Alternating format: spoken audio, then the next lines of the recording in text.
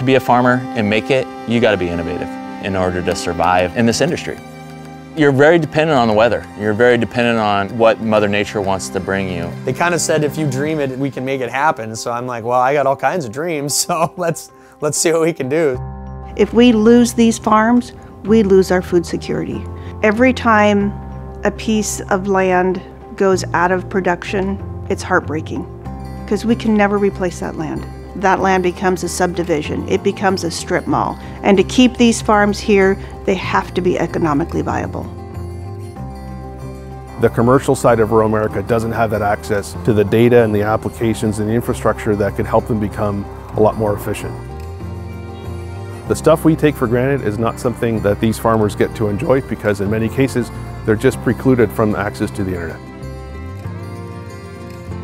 What we hope to do here is democratize that technology for farmers. Getting to a point where they can use data to inform a more efficient approach will enable them to be more competitive and ultimately enable them to set up the farm so that they can pass it on to the next generation. Technology can be really exciting, but it's only as valuable as the outcomes, right, that we can help drive for the communities that are leveraging this technology.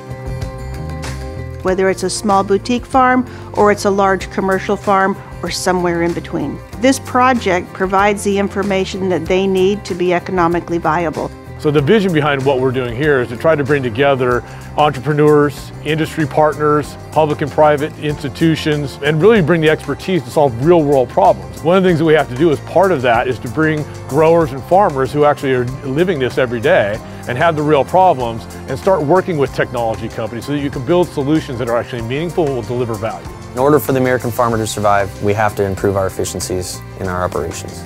We have to figure out a way to produce more food on less acres. Nature is complex, it's dynamic, it's different every day. There is no industry comparable to farming in terms of the potential volume and effective use of data. But there's also no industry that has been further disconnected from data than farming. We're here to open the door. Snohomish County is a county of about 850,000 people. We're the next county north of Seattle and King County. We're an extremely diverse county in terms of geographies and industries, businesses, and people. Every industry is important, but I can't think of one that's more important than agriculture. It's our sustainability. It's one of the industries that has not seen as much innovation from a data perspective. And for smaller farmers and for larger farmers, just that access today will have a meaningful impact to their bottom line. Doing it at a real farm is going to give us an actual set of conditions to test this technology out in and make sure when it does go to market and does scale, we've tested it in a real environment, not just simply in someone's backyard.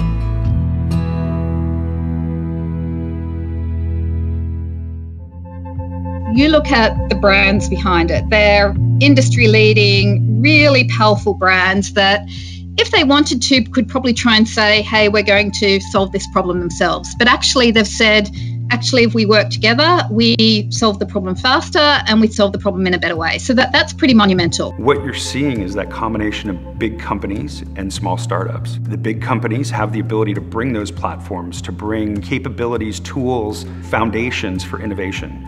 Those are things that many startups don't have. They don't have access to big licenses or platforms or hardware or bandwidth or antennas. 5G Oil is really bringing those capabilities to startups.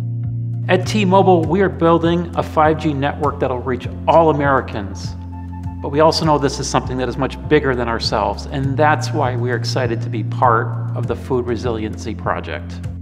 It's all about taking the tribal knowledge of the farmer and the technology people. You have to find ways to integrate and communicate, building tools and systems to help people who are doing God's work to get this done, really just making it happen. These technologies are going to power things like smart farms, smart hospitals, smart cars, smart factories. So Microsoft is a big believer in those technologies.